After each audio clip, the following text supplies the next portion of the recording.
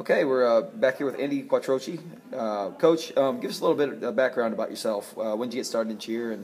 My junior year of high school, it was the summer before my senior year, a couple of friends that went to school with me were a year younger than me, and they cheered, and I'd always go on beach vacations with them, and they're out, doing flips and stuff on the beach, and everybody's going, "Oh, that's so cool!" And I was like, "I know I can do that. I played every sport in high school. You got to teach me how to flip." So, I came to some of their practices just for fun, and then Jay, who is my boss now, was my first coach, came into me and asked me if I wanted to come and toss some girls around, and I said, "Well, of course." So, took me out on the floor, and I was tumbling and learning how to stunt, and I just fell in love with it.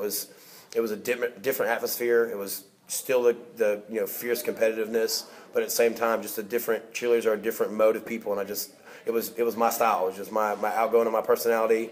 He always told me that I was the spark plug of the team. Like, I wasn't very functional. Right. I wasn't very functional. I wasn't very skilled, but without me, the car wasn't going to go. Right. And that was one of the compliments that I got in the beginning that made me stay with it and realize that I didn't have the skills that some of my friends did, but I was the leader, I was the motivator, I was the captain, so to speak. Yeah, that's awesome. I could totally see that about you. So now, you and Jay have been together for a while, obviously. He's a coach you. Now, when did this particular gym here? We opened in April of 2010.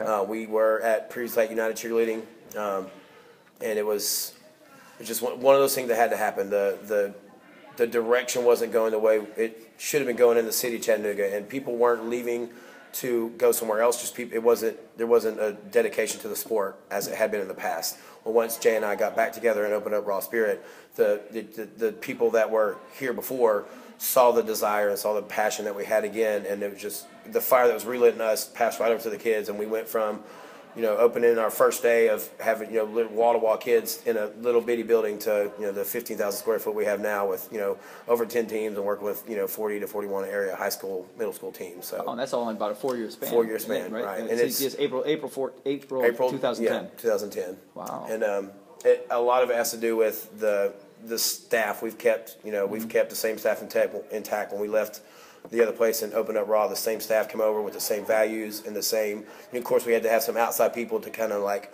shake it up a little bit. But the core values that Jay instilled in us and me a long time ago carried over, and the kids that were here in the past knew that and saw that. We're really excited about the direction we started to take it again. Right. It also seems like you guys reach out to a lot of people here, a lot of different cheer in the area. Baylor, McCallie, you got all kinds of college teams, high school teams, middle school teams coming in. Expand on that a little bit. That's one of the things we hang our hat on is we don't just do all-stars or just do cheer classes. We work with, like I said, so many middle schools and high school teams. We have teams drive for us from North Georgia, North Alabama, Cleveland. Some kids come as far as Sequatchie County, which is a good 45 minutes, hour away. It's a whole different time zone. Coming to us, and it's from the reputation that we built in the past, and we've just kept that going and kept that good reputation of our experience and our knowledge of the sport. Getting those people, drawing those people from further away to come to us, and the more people we can reach, more people we can teach, more people we can improve. Wow, that's great.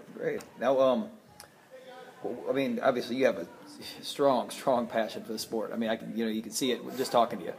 It's great. Give us a little bit about the positives and really why are you a gym manager? Why do you do what you do? Why do you coach? Why the sport? The gym management it just comes from experience and me knowing what Jay taught me in the past when I was first really digging into the sport and burying myself into the sport. He taught me what had to be done to run a successful gym.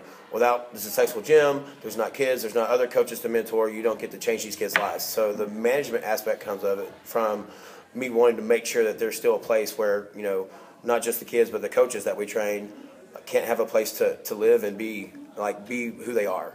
And being a coach, the thing I said for the longest time, there's coaches you remember growing up for a good reason, coaches you remember for a bad reason, and coaches you don't remember at all growing up. I can't tell you my first soccer coach, but I love being the coach that kids remember.